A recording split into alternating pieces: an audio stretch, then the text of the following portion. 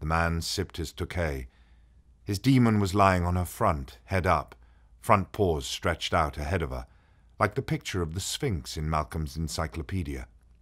The black and silver patterns on her back seemed to flicker and shimmer for a moment, and Malcolm felt as if the spangled ring had changed its form and become a demon. But then Lord Asriel spoke suddenly. "Do you know why I haven't been to see my daughter?" "I thought you were busy. You probably had important things to do." "I haven't been to see her, because if I do, she'll be taken away from there and put in a much less congenial place. There'll be no Sister Benedicta to stand up for her there, but now they're trying to take her away anyway." "And what was that other thing I've heard about? The League of St. Alexander?" Malcolm told him about that. "Disgusting," said Asriel. "There's plenty of kids in my school joined. They like being able to wear a badge and tell the teachers what to do. Excuse me, sir, but I told Dr. Relf about all this. Didn't she tell you?" "Still not quite sure about me." "Well, no," said Malcolm. "Don't blame you. You going to go on visiting Dr. Relf?" "Yes, because she lends me books as well as listening to what's happened." "Does she? Good for her. But tell me, the baby, is she being well looked after?" "Oh, yes. Sister Fenella, she loves her like—" He was going to say like I do, but thought better of it. "She loves her a lot. They all do. She's very happy. Lyra, I mean. She talks to her demon all the time, just jabber, jabber, jabber, and he jabbers back. Sister Fenella says they're teaching each other to talk." "Does she eat properly? Does she laugh? Is she active and curious?" "Oh, yeah. The nuns are being really good to her." "But now they're being threatened."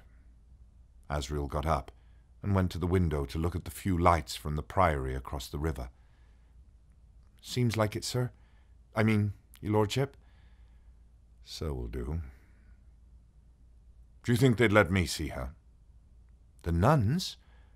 Not if the Lord Chancellor had told them not to." "And he has, eh?" "I couldn't say, sir. What I think is they'd do anything to protect her, especially Sister Benedicta. If they thought anyone or anything was a danger to her, I suppose they'd do anything, like I said." "So you know them well, these nuns?" "I've known them all my life, sir." And they'd listen to you? I suppose they would, yes. Could you tell them I'm here, and I'd like to see my daughter? When? Right now. I'm being pursued.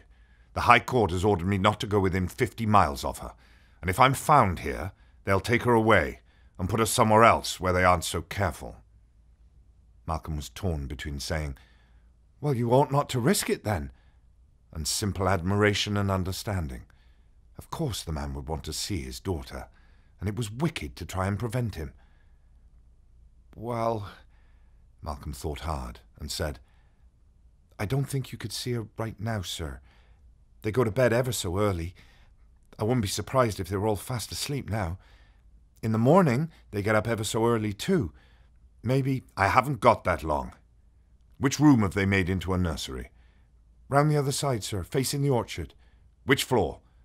"All their bedrooms are on the ground floor, and hers is, too." "And you know which one?" "Yes, I do, but—" "You could show me, then. Come on." There was no refusing this man. Malcolm led him out of the terrace room and along the corridor, and out onto the terrace before his father could see them. He closed the door very quietly behind them, and found the garden brilliantly lit by the clearest full moon there'd been for months. It felt as if they were being lit by a floodlight. "Did you say there was someone pursuing you?" asked Malcolm quietly. "Yes. There's someone watching the bridge. Is there any other way across the river?" "There's my canoe. It's down this way, sir. Let's get off the terrace before anyone sees us."